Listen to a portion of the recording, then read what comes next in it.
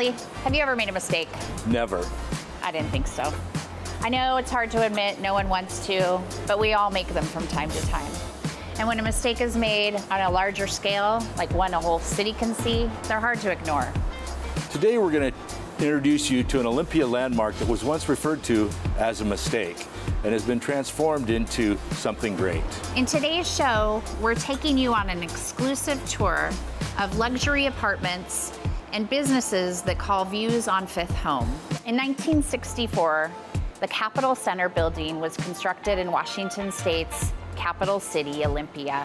Its $2 million investment was a crowning achievement for the time, but it was always polarizing from the start because of the way that it obstructed the views from Capitol campus to the Puget Sound. Over the years, the property turned from government-owned to privately owned, and then slowly fell into disrepair until it finally sat for over a decade vacant, at which time Olympia developer Ken Brogan purchased the property and reinvented it into what we know now, views on Fifth. Views on Fifth manager Kevin Chase is here with us today to tell us about the property. Tell me about what it's like to live here. What do people like about living here in this great? I know it's a great location, beautiful luxury apartments. What do you think are the reasons to live here? Yeah, the convenience. Just being able to go ahead and walk down to the local bars, grills, grocery shopping, being able to park in the automated parking structure. So automated parking, I understand that's one of the first in the country. Can you tell me a little bit about what that is, automated parking? Yeah, so it's essentially going to be a car vending machine. It's going to park and retrieve your vehicle for you.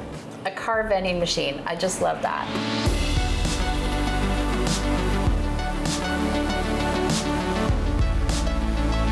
And now we'd like to introduce you to a local artist who's made views on Fifth home to her world-renowned art and gallery.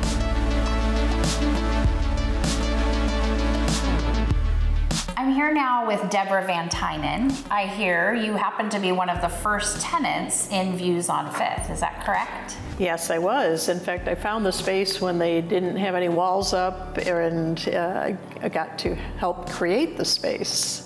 Oh, that's incredible. Yeah. So what did you do, and what do you love now about working in this space? What I like is the light, the energy that comes in from this. It's the being able to bring people in. I love being downtown and in the community, and it's a great spot for people to come in and see me, see what I'm doing, see how I'm creating. I'm so thankful you're here. You're such an incredible addition to our community, and thank you for taking the time to let us come here and visit with you. Well, thank you. I appreciate it. Good to see you.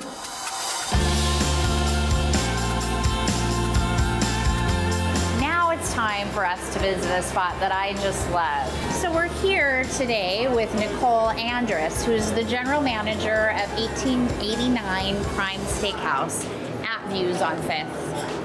Nicole. Hi. It's good to see you again. Good to see you. Thanks for taking some time to meet with us with your busy schedule. Yeah. So what makes this steakhouse unique as far as a dining experience in Olympia? Sure.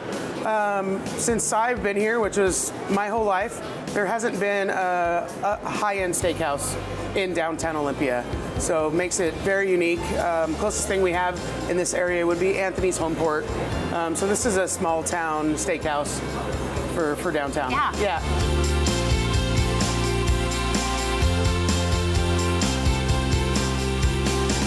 Well, this has been fun.